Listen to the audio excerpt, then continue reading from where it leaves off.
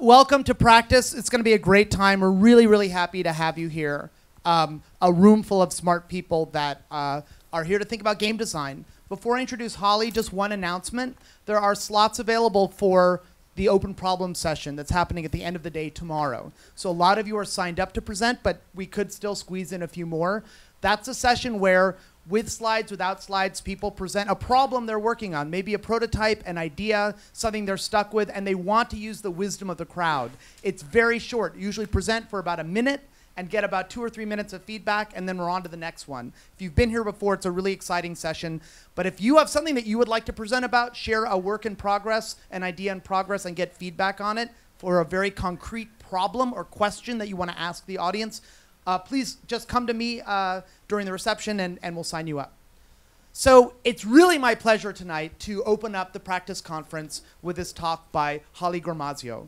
Holly is an amazing designer, and I think that I'm going to say it here first. Holly is the Christo of game design. And for those of you that don't know Christo is an artist who's been working for many decades. Actually, Christo and Jean Paul, right, his partner. Is it Jean Paul? Jean-Claude. Yes? Someone help me. If only we had access to a wireless internet, wireless information source that could. Someone's going to shout it out. Christo and Jean-Claude. Jean-Claude, thank you. Christo and Jean-Claude, who create temporary works of art, grand, massive, monumental works. If you remember the Gates project in Central Park, where they created these colorful temporary gates. Sometimes they shroud buildings in a color, or the very famous work that was a very, very long wall that wound its way, fabric wall that wound its way through a long stretch of California. Well, what's that? Running Fence, I think it was called. So, as Frank said, games can help us see the world in new ways, and Christo's work does that. It's something which reframes our experience of the world. And Holly, as a game designer, has dedicated her life to doing that through play. And I've played many of Holly's games, and many of them are site-specific, and some of them are behavior-specific. In playing Holly's game, you might find yourself seeing a little corner of a city in a very particular way. You might find yourself singing karaoke competitively. You might find yourself whispering secrets in a narrative game about love and hidden desires. And through these activities, your behavior becomes something that that you think about, reflect on, and playfully transforms into an activity that gives you a new perspective on the world. And I think that for me, there's nothing greater than a game designer who doesn't see play and game design as just something which is about creating artificial contexts, but sees play and games as something which can help transform our understanding of the world, our understanding of ourselves, and our relationships with each other. And I'm thrilled here to introduce Holly. She's going to talk about her work, and then she's going to actually host a game or two at the reception that sort of carries forward some of the ideas that she's going to talk about here today. So without further ado, please join me in welcoming Holly Gramazio, the Christo and Jean-Claude of game design.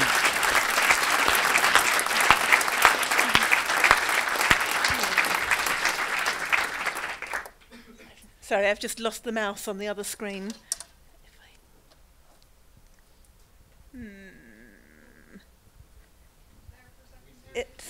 I can see it now. What side am I? Aha! Got it! Amazing. Right.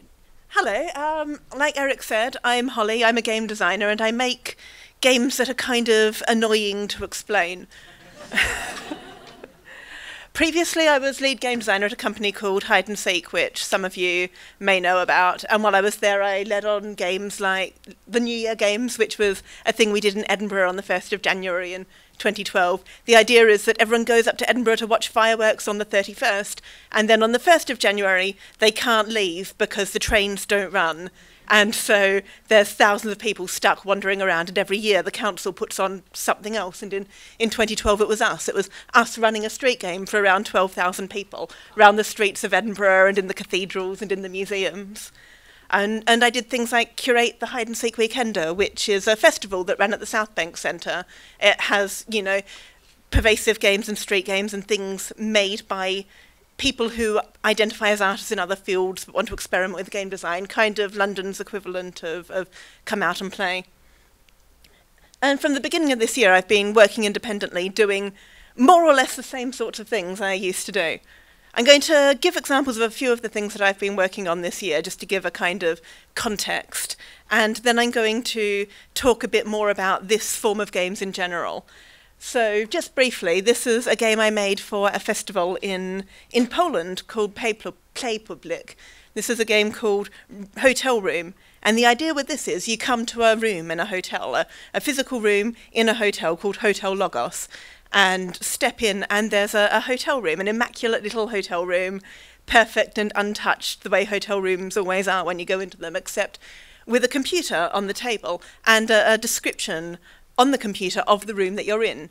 Just a little twine game telling you about the room and about the people who've been in there before, and you start playing through it, and it sends you into different parts of the room, gives you little games to play and tasks to do, then always sending you back to the computer, moving between the two different versions of the room before you get kicked out about 20 minutes later. And a game that's running at the moment, or a series of games that's running at the moment in a lot of little towns around East Durham, which is a very windswept and cold and intermittently rainy part of the east coast of England. And the idea was this was that we were given 6 different locations in different towns across East Durham and designed little site-specific games for each one that caused you to play with and interact with the spaces in different ways. And we painted the rules down and then went away and hoped that people would stumble across them and give them a go. Did things like karaoke cards with Steve Curran, which is a card game that you play during a karaoke session. Tries to make you less nervous if you're nervous about karaoke by giving you the cards to blame for being terrible. And if you're really good at karaoke, it helps to try to prompt you to try new things. It doesn't give you songs to try, but it says things like, artist beginning with B, or, oh my God, I was a teenager, or I would marry this artist. And then you combine those to come up with the songs you want to sing. And Nowhere I'd Rather Be, which was for another festival in Copenhagen, which is a kind of competitive crafting game of dueling visions of utopias for Copenhagen's future, as manifested in shoeboxes bought from IKEA for £1.25 each. So stuff like this, right? Stuff where physicality matters and our bodies matter, and things that are designed for a particular location or a particular type of location. It's things where when I explain it to people, they usually, well, often end up saying, oh, you mean for children, or oh, you mean for team building, because those are the sorts of ways they can understand. They can understand people playing in the world if it's enforced at work or if it's kids. And sometimes I do things for kids, I don't do things for team building. But the idea of adults physically playing in the world in specific types of places is really, really long. It goes back a long way. In the distant past, you get all sorts of ridiculous things. This is a picture of late 16th century attempt to recreate the Olympic Games in a village in the Cotswolds, except they didn't do like traditional ancient Greek-style Olympic things. They did throwing stuff at each other and peculiar wrestling and balancing on your head competitions. And when you get to the Victorians, as far as I can tell, in the 19th century, no one did anything with their leisure time except gather in rooms, in parlours, hence parlour games, and play these ridiculous games, which I could go on about for about an hour and a half. I won't, but I do want to give a couple of my favourite examples. There's a game that the Victorians used to play called Are You There, Moriarty? And the way this works is that 2 players are blindfolded. They both lie on the ground. One of them is given a rolled-up newspaper. The other person says, "Are you there, Moriarty?" And the person with the newspaper tries to bash the person who said, "Are you there, Moriarty?" All in massive Victorian dresses. There's another game called Poor Pussy, and the way that works is one person is nominated to be the cat, and they crawl around the room, again in like very stiff suits or enormous dresses, and they go up to people and mew. And then the people they mew at have to pat them on the head and say, "Poor pussy, poor pussy." And if they laugh while they do this, it's their turn to be the poor pussy. And at the end of a load of people playing these games, what they would do is have forfeits. So every time you lost, you had to give up an item that you owned. And then to get the item back, you would have to pay a forfeit, which might be something like kiss every corner of the room, except people would then go and stand in the corner of the room and look smug. Like there's this whole culture of play that's about 70% people's human desire to play and 30% people's human desire to have an excuse to kiss each other in a socially acceptable way. So there's a big lineage of games with a physical presence, games for particular types of location. But it is kind of new, I guess, as a job, as a thing that people do. There haven't been people doing it for all of that long and then having to explain it at parties. So what I'm going to do now is talk a bit about the sorts of games that people always design when they start doing this kind of thing. There are games that I've designed different versions of. There are games that almost everyone who starts dabbling in pervasive game design will end up doing some version of. And I'm going to use those basic mechanics that people keep returning to talk about some of the problems that you have to deal with in designing this kind of game. And then I'm going to look through the problems and talk about some of the tricks that people have developed to try to deal with these. So these are types of games, I guess, that if we were a well-established enough field to have genres, we'd call our genres. And they don't really have proper names. I refer to them as the games where you hide a thing and people write clues about it, the games where you put blindfolds on people and that one of them is trying to do a thing and the other person is yelling at them about how to do it, and a game where you're hiding and trying to take photos of other people, but they're also trying to take photos of you. I'm really, really bad at names, so if anyone would care to come up with catchy suggestions for these that make sense, that would be wonderful. Firstly, the games where you hide a thing and give people clues to find the thing. It feels like this must be really old. It feels like it must be a basic game type, a thing that people have done since forever. But it only really kicks off in the Victorian era. And my very, very favourite example of it comes in the early 20th century. This is a thing that nowadays we refer to as the treasure hunt riots. At the time, it probably had some sort of big early 20th century name like the thrilling and exciting treasure hunt whereby you were given clues to the locations of medallions throughout the great city of London. But the fact that we now call it the treasure hunt riots gives you some idea of how it turned out. The way it worked was that a newspaper called the Weekly Dispatch made a load of medallions that said on them things like, you may redeem this for £50 if you were presented at the offices of the Weekly Dispatch. And then in the Weekly Dispatch, they printed clues about where these medallions were hidden. And they didn't want it to be too easy, so the clues were kind of vague. They were things like, if you follow upon the green fence and turn to your left and see a cragged tree, then walk onto the next crossroads and turn right. Or it is beyond the green stile, or down by the river at low tide. And there are a lot of green fences in London. There's a lot of river. The Thames is really long. And so, obviously, when people looked for this, they normally looked for them in the wrong places. They looked for them in the streets, they looked for them in their own backyards, in fields, they looked for them in other people's backyards. They got kicked out of other people's backyards and then came back with lanterns and dug in the dark. The police started to crack down on people whom they thought might be searching for these medallions. There's a story of one guy who'd found one, just dug it up. Policeman wandered along and he had to drop it, cover it, and the hole that he'd dug it out of with his foot, and have this sort of cordial conversation for 15 minutes where he went, why yes, all of these people digging up medallions everywhere, isn't it a fright? And then 20 years later, something kind of similar happened. Again, a newspaper in England with a sort of a publicity stunt. They hadn't really learned. This is a thing called Lobby Lud. And the way Lobby Lud works is the Westminster Gazette, I think the newspaper was this time, hired an actor to wear a hat and a pipe to play the character of Lobby Lud. And Lobby Lud would go to a different seaside town, usually, every week.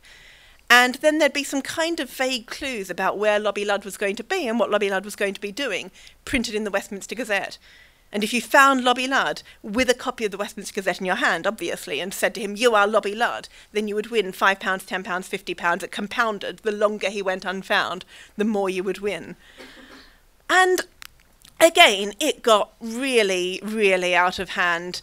They had to put on special trains to the stations and the towns where people thought Lobby Lud was going to be wandering around because so many people wanted to play. This is a picture of Richmond Park where 50,000 people turned up to try to find Lobby Lud and failed. There's stories of guys who looked a bit like Lobby Lud getting trapped in phone boxes while people surround them going, "Lobby Lud, I claim my money, you are Lobby Lud." Them just pitifully yelling, "It's not me, it's not me." It was amazing. This is super popular, right?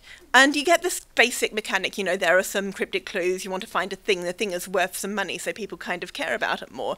In loads of things since then, in Kit Williams' Masquerade, and a ton of ARGs and a ton of puzzle hunts, it's sort of the go-to mechanic for people who don't really think of themselves as game designers, who want to make a big citywide game. And it actually works super well, right?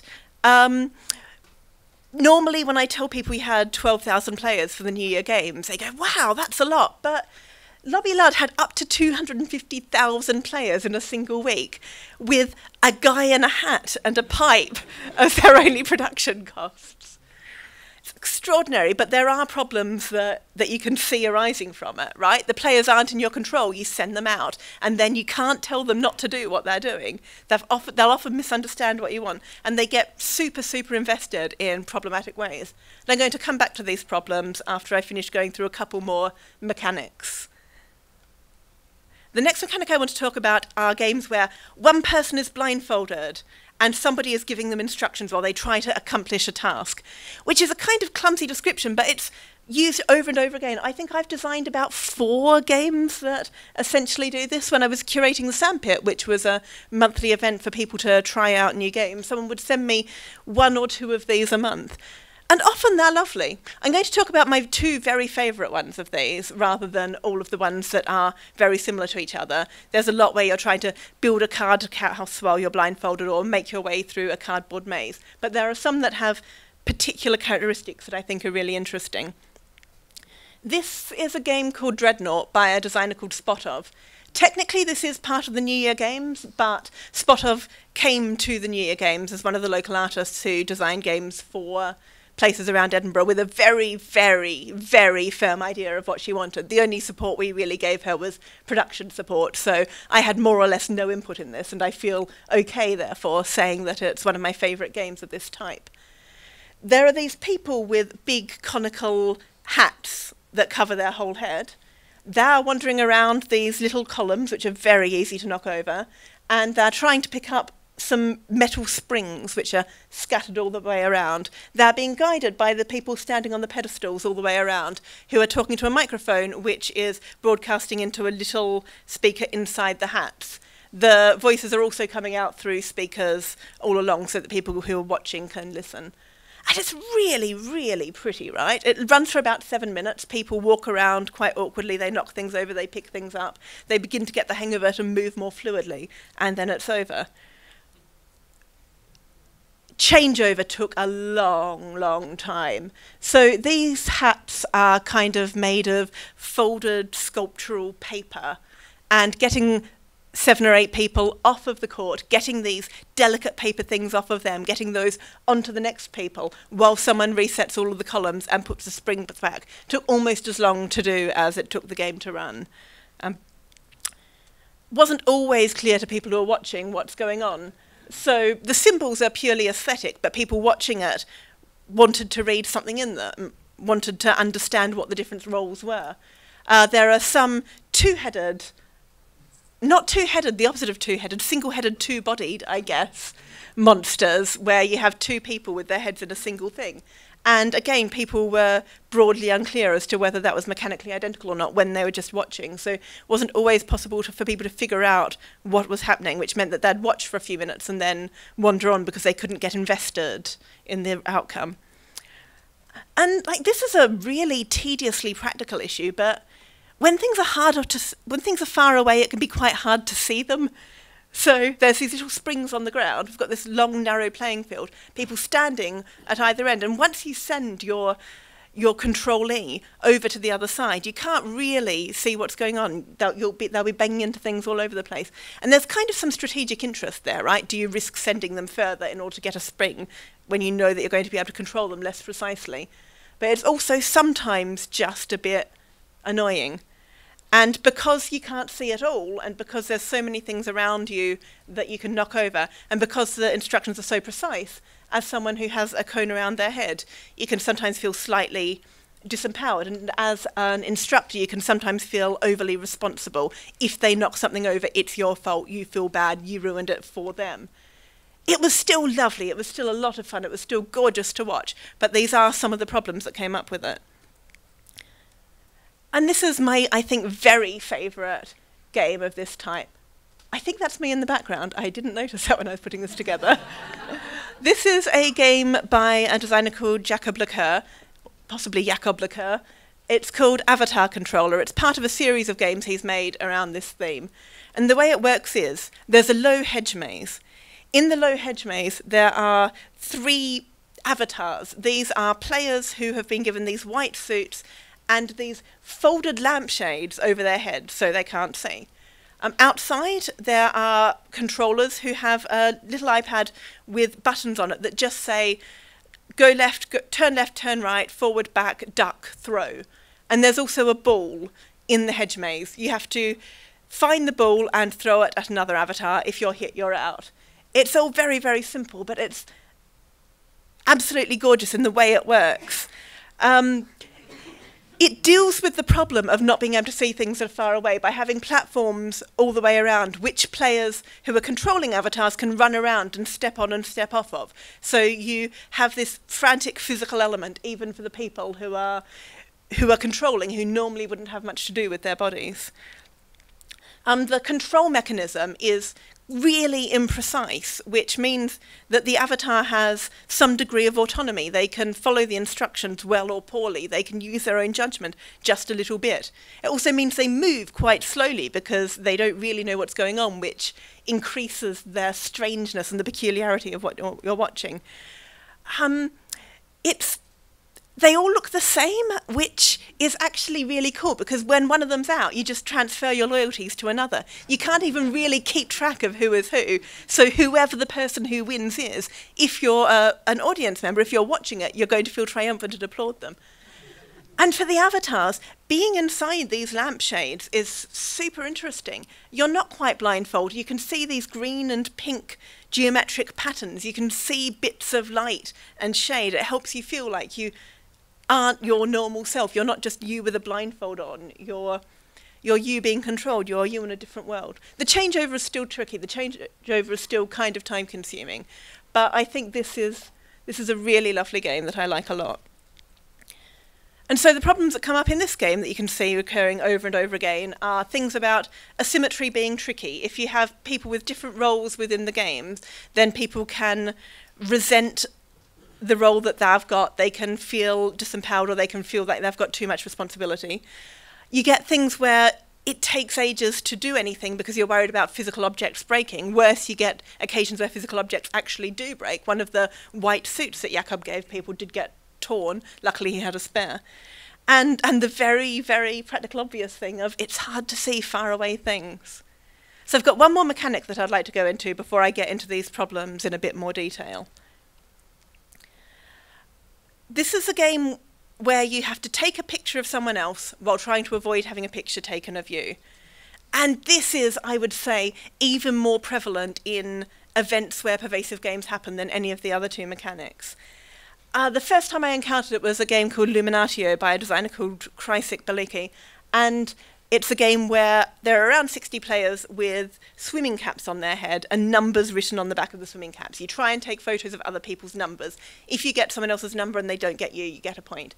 And you can see in this photo already one of the problems with that, because that's not a swimming cap. That's a carefully folded piece of newspaper, because it turns out swimming caps worn not in the water for an hour are really uncomfortable. This game also took about 2 hours to score at the end, because, like, you can't just add up the number of times someone's taken a photo, right? Because if you do that, then any two people are advantaged by reaching an accord where they just take a photo of each other. So people would cheat and collude and make deals, and that's not what the game is about. So you only get the point if you take a photo of someone who doesn't have a photo of you, which means for every player, for 60 players, you have to cross-reference against every other player to see who has a unidirectional photo. And it takes a really long time. And also people get super enthusiastic. You can see that this game is being run by a road. I would bet that players are not permitted to cross that road, because if they were, there would be problems. And there are just so many games like this. I once got an email from someone who wanted to run a game at the Weekender, which said that he had designed this game with 3 or 4 of his friends, but he said that it could only run in the Holocaust Memorial.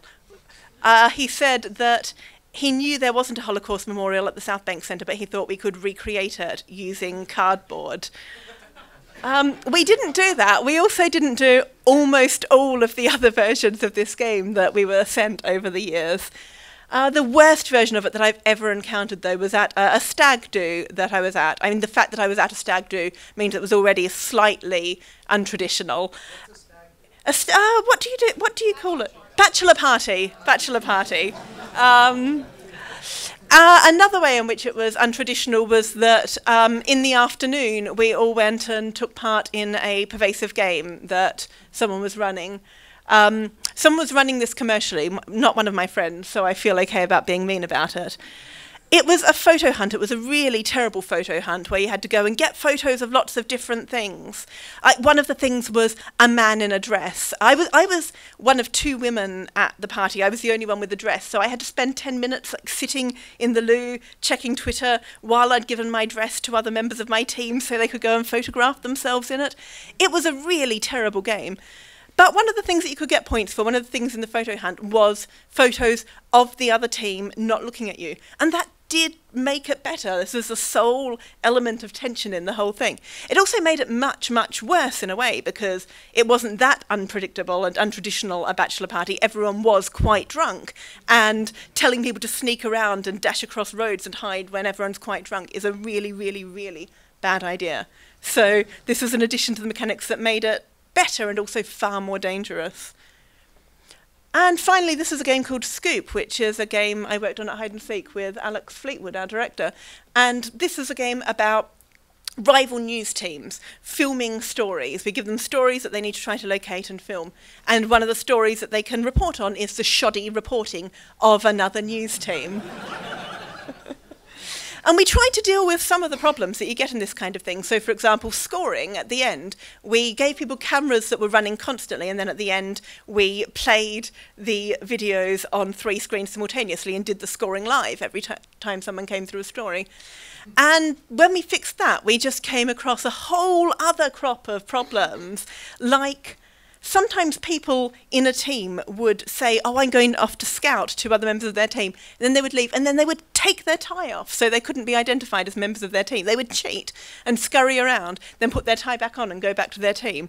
We had a lot of cheating with this game, and we never fully resolved that.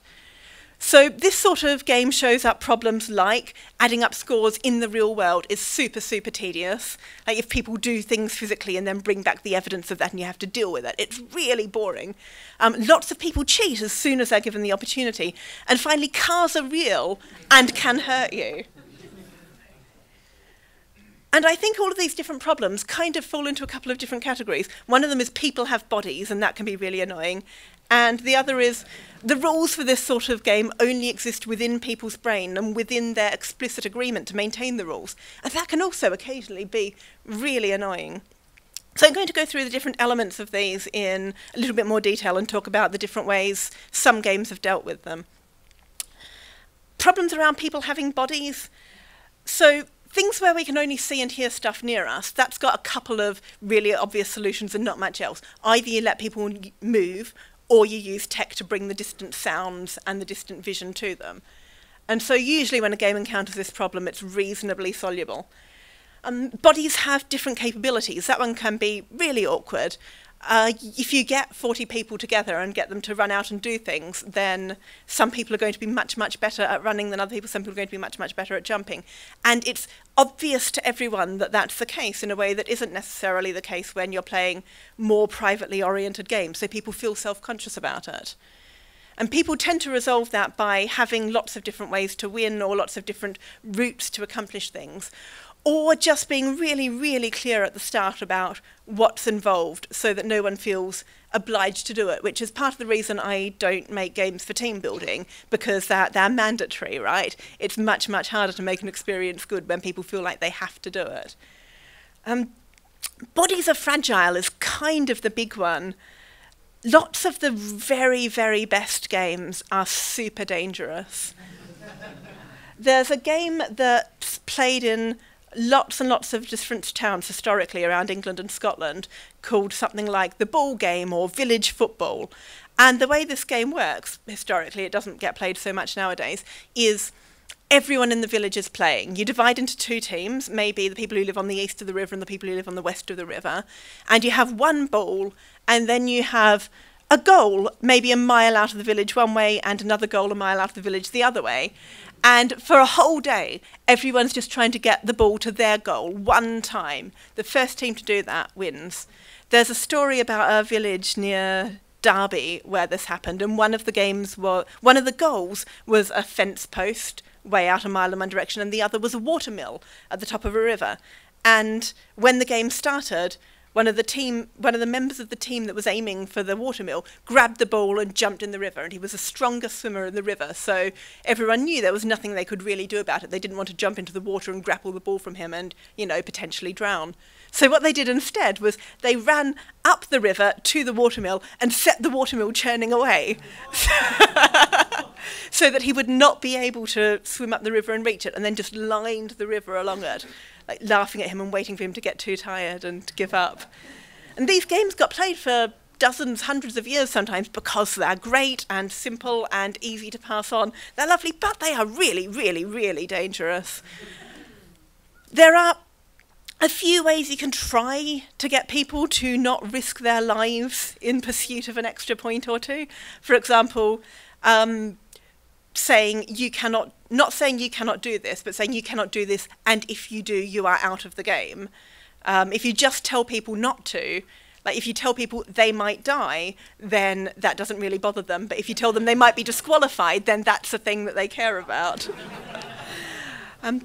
It's also designing games that don't reward that kind of putting yourself into danger as much as possible. But there are some games where you just can't avoid it, right? You cannot design a version of that village football game where putting yourself into danger will not be rewarded.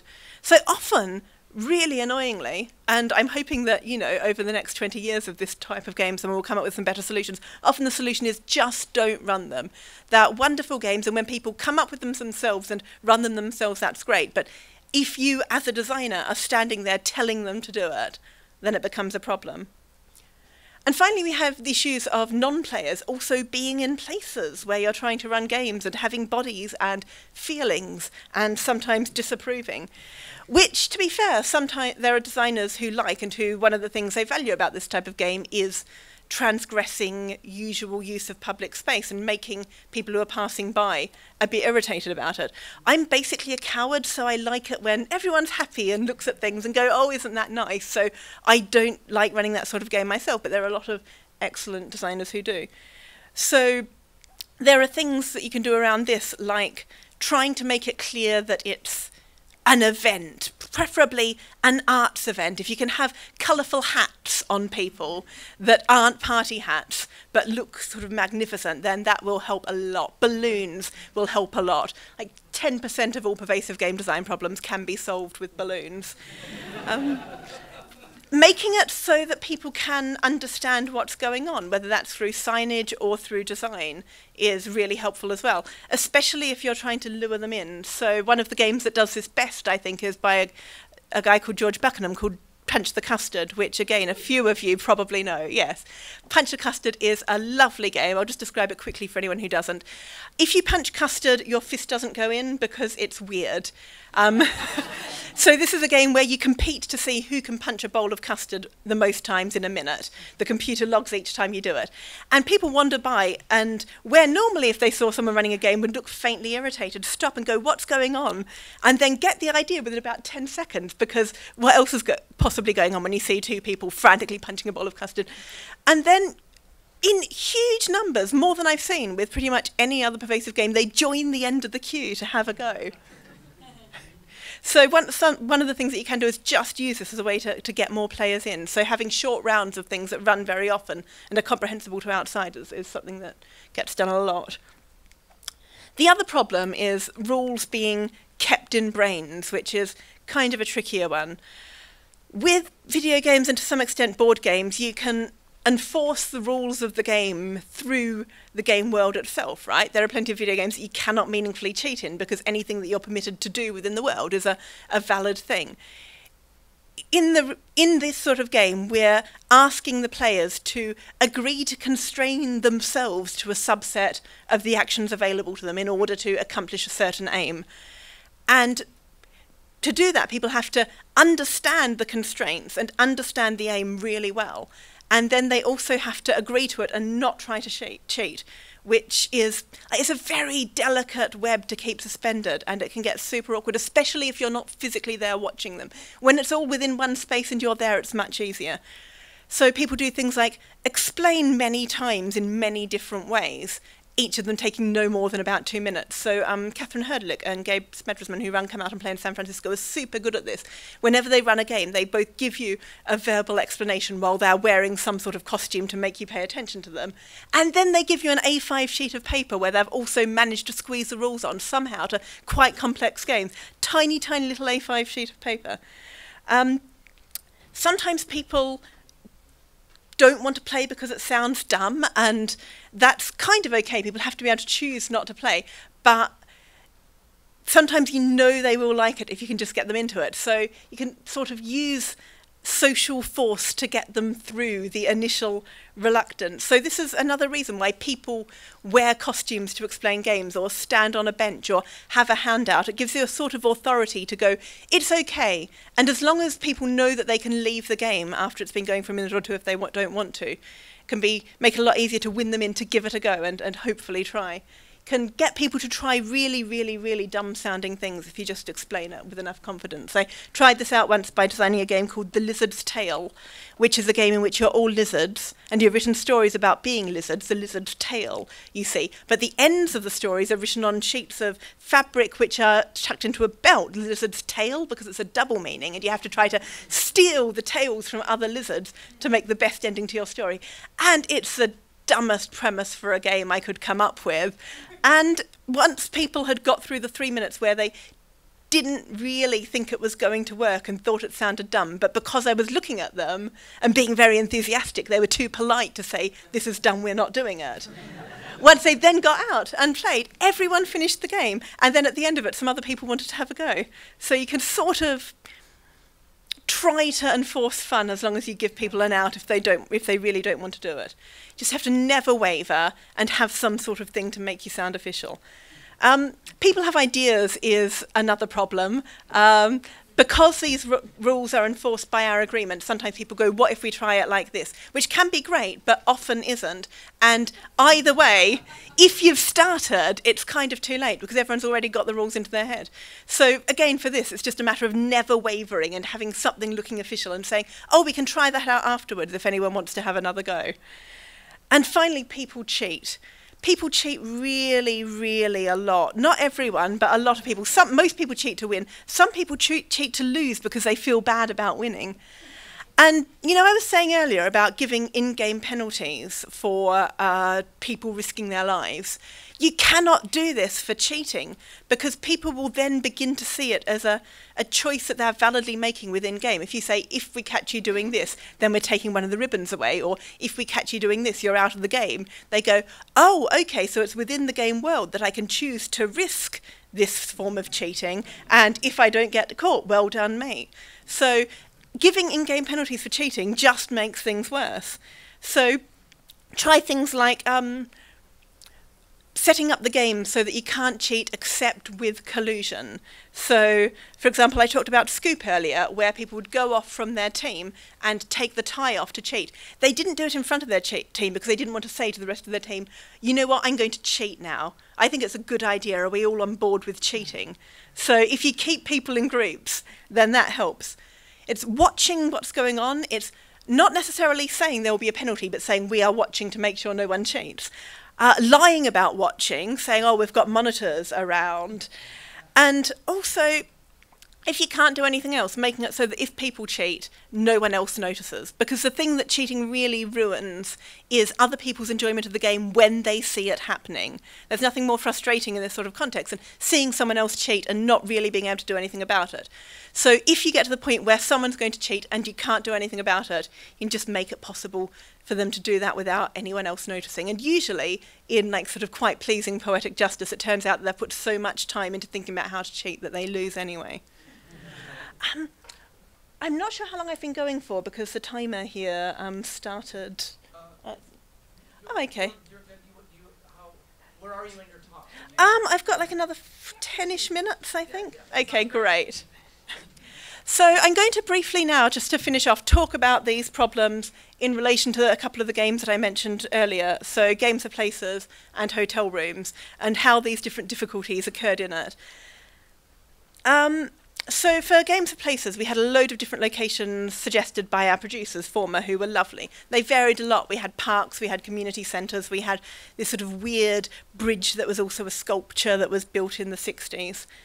And we went up for site visits and looked around, and different problems started coming up based around these issues of physicality.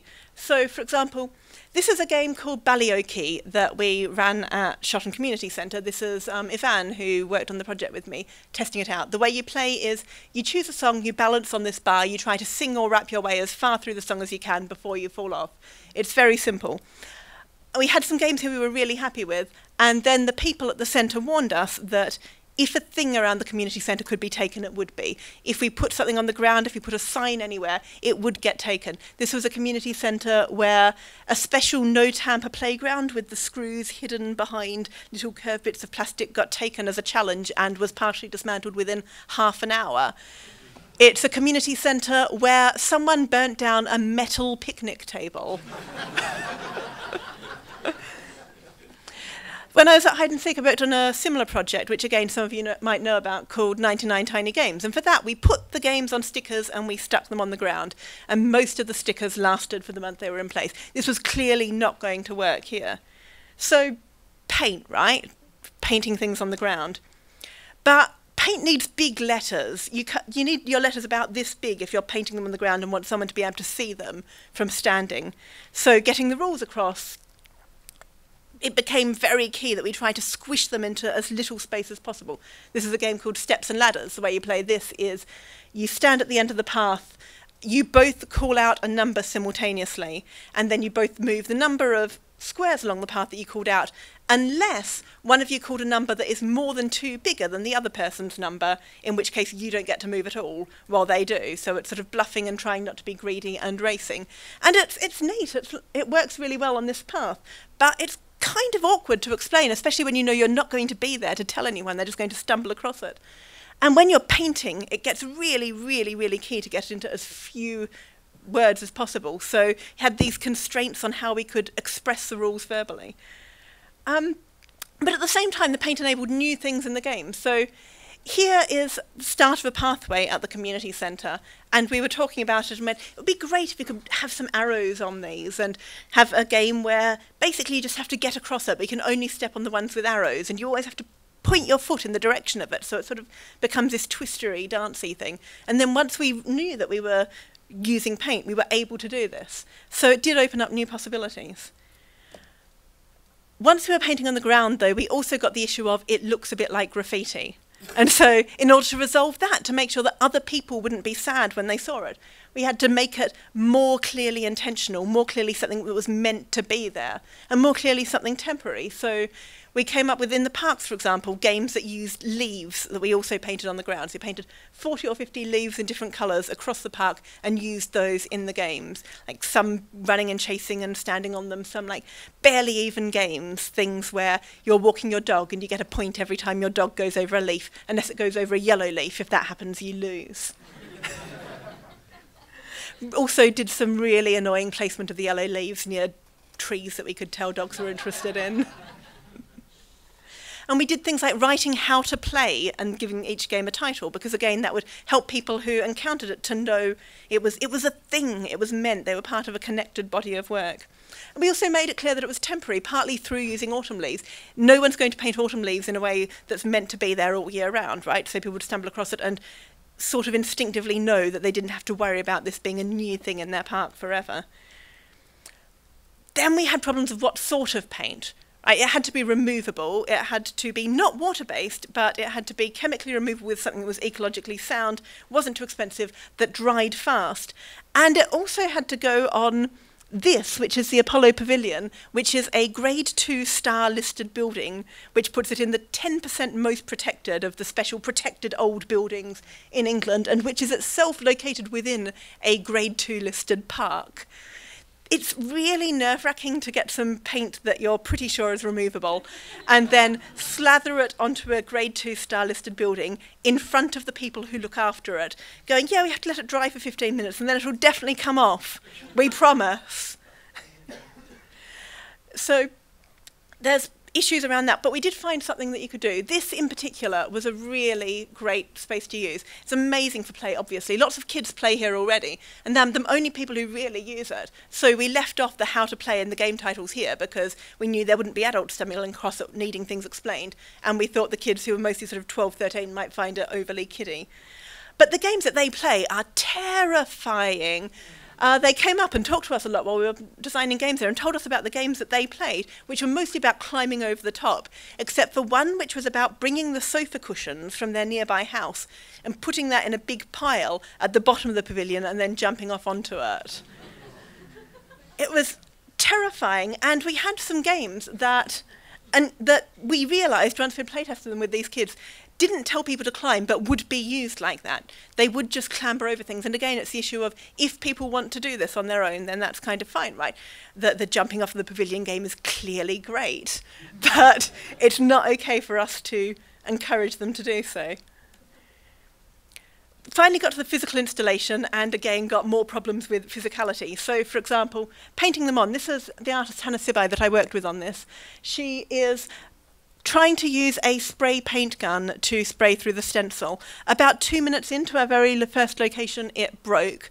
We phoned the hardware shop we'd got it from and said, hey, can we return this and get a new one quite urgently? It's broken. And they said, oh no, it's been recalled because it breaks.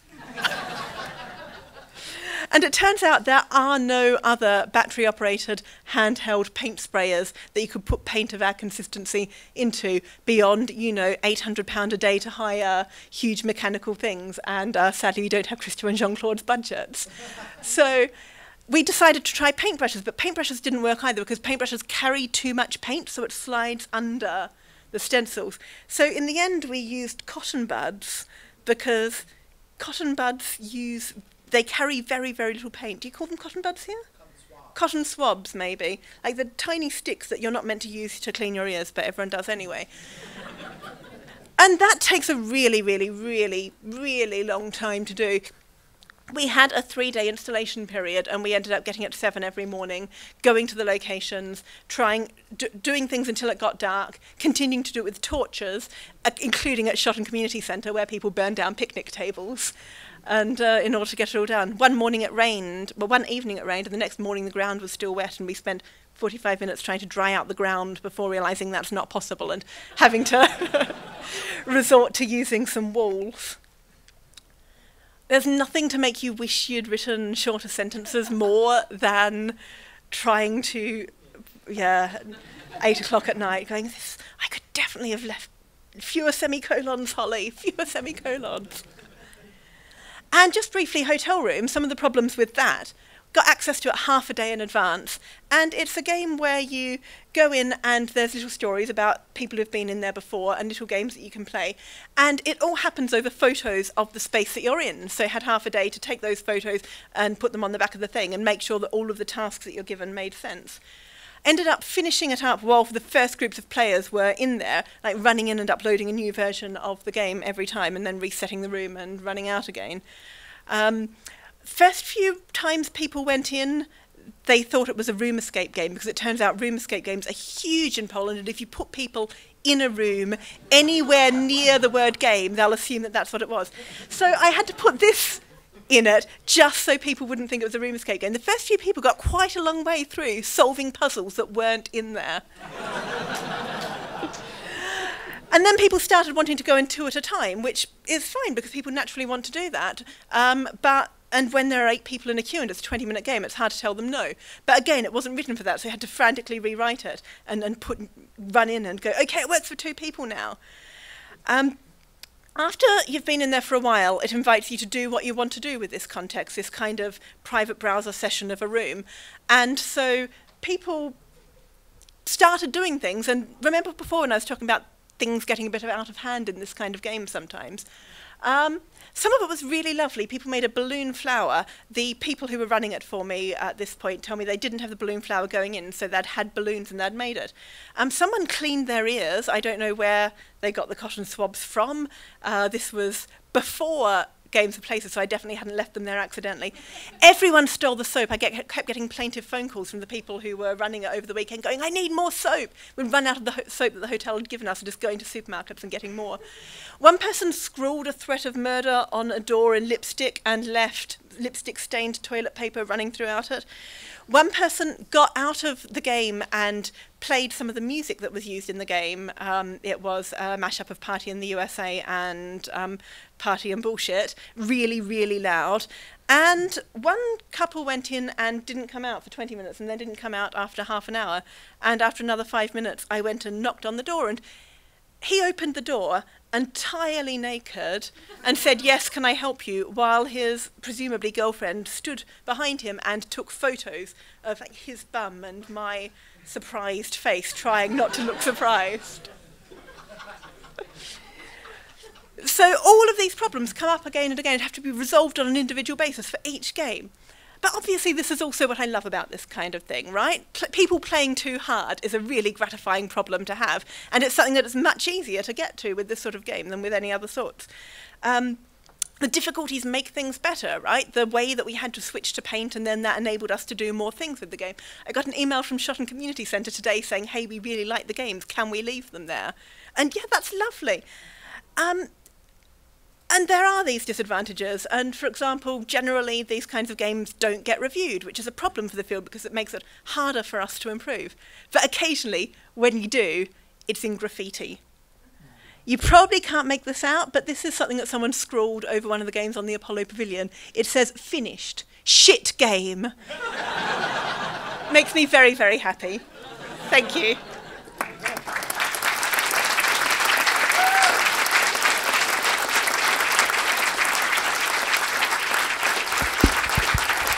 Holly, thank you so much. Wow. Let's give it up.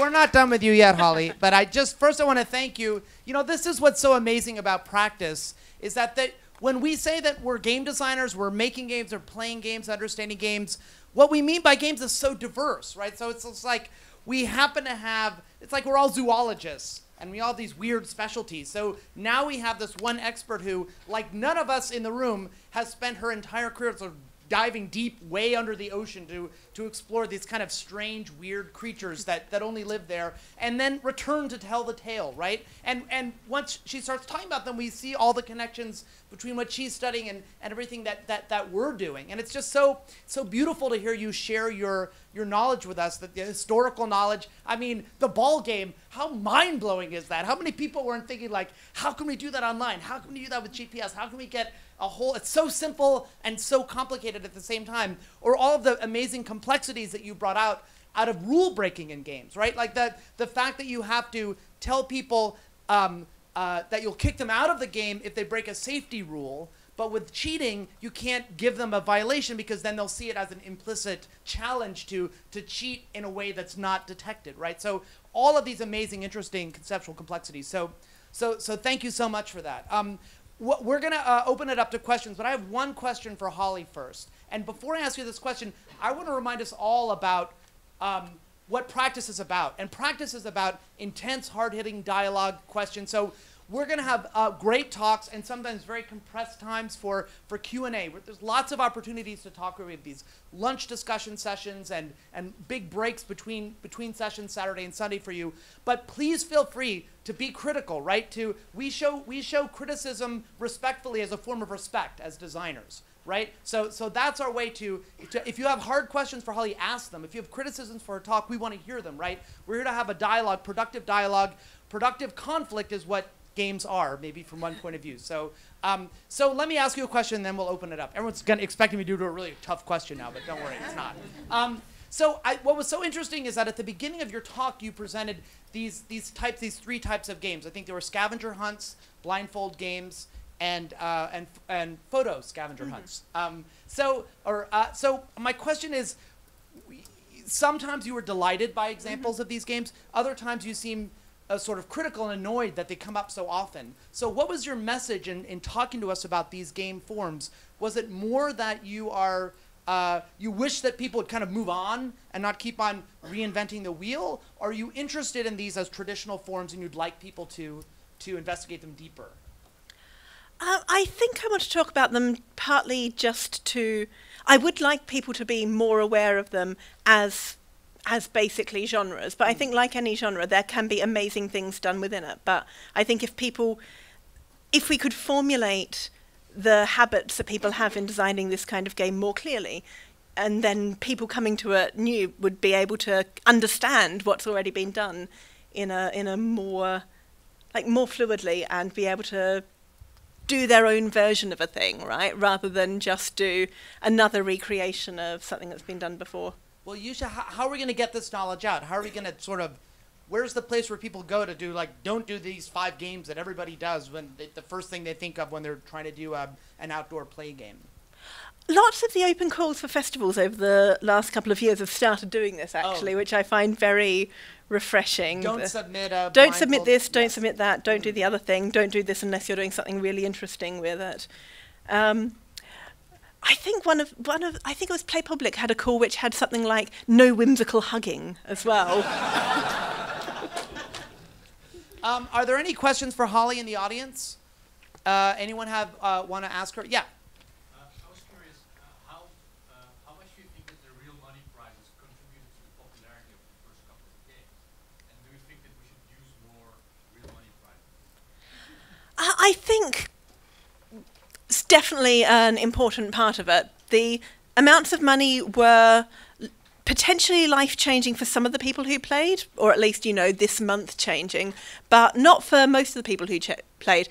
I think, in a way, they also functioned as an excuse. People feel weird about playing games in public spaces sometimes, and they feel like they need a reason to do it. And I'm trying to win £5 is a fairly understandable reason. So, bit of both. I don't particularly think we should use more money prizes for it. You don't get other cultural forms going, shall we give one person who comes to the theatre £500? I don't see why we should do it either. What's that? They should be paying us. Other questions? Yeah.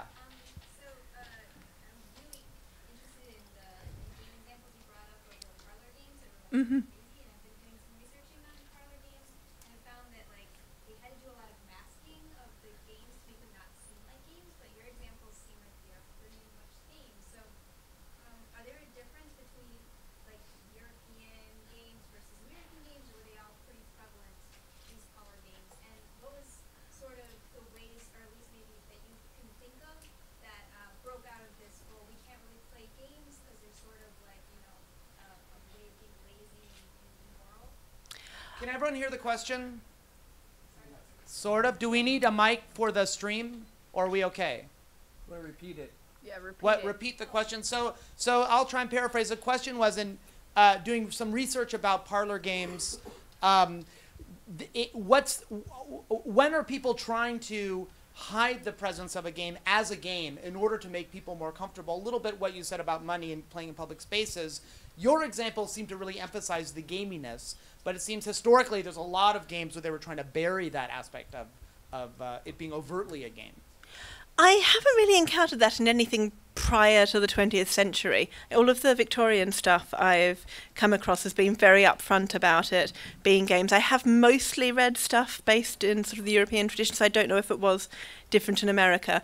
And definitely there's a lot of stuff for kids from the late 19th century and the early 20th century, which is games, but which they've found a way to present as being edifying. But in terms of parlour games, it mostly seems to be quite upfront about it. It's sort of from 1900 onwards, and particularly from 1950 onwards, that you start getting, oh, games, no games. Games are bad, right? All right, another question. We have our mic runners now. So, mic runner, do I see any hands? Right here? Mic runner, this side. Yeah, there we go. Sorry, you lost. Hello? Points! This mic runner. All right. I just had a question about I guess maybe two of the games use technology in a way, and just in a very basic way, how much would you consider technology to be a help or a hindrance in this kind of wider group of pervasive games? I think it's super, super helpful. The bits where, local multiplayer games and pervasive games are beginning to converge is really, really interesting. I think it's great. I'm not even good enough at programming to be a terrible programmer, or I would be doing more of this myself. I think there's lots of stuff that's going to become possible over the next few years that hasn't been previously. Another question? Right down here in front. Mic runner. So I have a question about the location of the games. So a lot of the games and festivals are in really comfortable situations where you're in a park or in a public mall, but some of the games run into like the water mill or like the other side of town. So what's your opinion on like these sorts of games sort of like highlighting? I know there's like maybe not just in America, but like worldwide, where there might be an area that a group might want to highlight. Like what's your limit in terms of pushing, in terms of location, like and scouting that? If it's an interesting sort of commission, I haven't yet encountered something where I'd turn it down because of location, but I think want to be sure if you're putting a game in a place that it's something that some of the people who habitually use that space will enjoy and want to join in on. Want to be sure that it's not a thing where you put it down and then people from 3 suburbs over rush and do that and then complain that there's no good coffee and go back. So I think it's a matter of thinking about where the people in the area hang out, what they do when they're doing it, and talking to them about what sorts of things they enjoy and what they might like. So a couple of the places that we did work in East Durham, there were groups of teenagers around who I was basically convinced would hold the entire project in contempt. Like they were sort of very cool 14-year-olds sitting around and, practicing pop songs and asking everyone for not pop songs, whatever cool 14-year-olds like, and smoking and swearing really, really loudly in a "we definitely swear, we're very grown up" kind of way. And then as soon as we started trying things out, they genuinely came and asked what we were doing and offered to help try things out and told us about games that they played. And some of the games they played were kind of awful. There was one game they played that was about throwing eggs at a man's house and trying not to be seen. They assured me that he was into this game, but I'm not entirely sure that he was. But they tried things out and made suggestions for changes and so on, and so we felt comfortable that the games we were proposing were things that the people who were using the place would like. I think that's the important bit. Maybe one or two more. I see a hand over here on the end. Thank you for a great talk.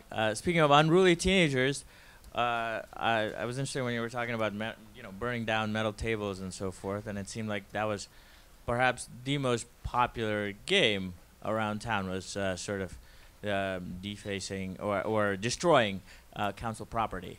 And I guess why do you think that is, and what lessons can you take from the popularity of that as a designer? Huh. I mean, fire's very satisfying, right? Who doesn't like setting a thing on fire? If you feel like the disadvantages of setting a thing on fire aren't huge, then why wouldn't you? And I guess these are mostly teenagers who don't have that much planned. They feel like there's not, if they get caught setting a thing on fire, they don't feel like they're going to lose too much from that. They don't feel like getting in trouble with the council or being told off by the police is going to be a terrible thing for them. So, why not? And I guess the lesson from that is mainly, I don't know, don't have flammable things in games. I hadn't thought this through properly. Or the lesson could be arson is a great core mechanic. Yeah. Right? Like more games with fireworks. I think we're gonna wrap up the Q&A because out there in the lobby, we started a little bit late, so we're on time in terms of the length of your talk. But you, in addition to the refreshments that we have for everyone, you've also curated a sort of a Ludelier game for us, right? Yeah, I brought along a game called. Actually, I suggested several games and got told that the one that was the best fit was the one that involved yelling insults at each other. This is a game called Taunt that we designed back when I was at Hide and Seek for a project about the Normans and Anglo-Saxons, and it's a very serious game that teaches you about etymology. And you're going to be, is there anything else you want to tell us about it, or you're going to be explaining it out in the... Yeah, I'll look, it's only for sort of 16-ish people at a time, so I'll run it a few times during the night. So come find Holly as she's gathering a crowd. Yep, and I'll run it and explain the rules as we go. All right, let's thank Holly Gramazio one more time for an amazing talk.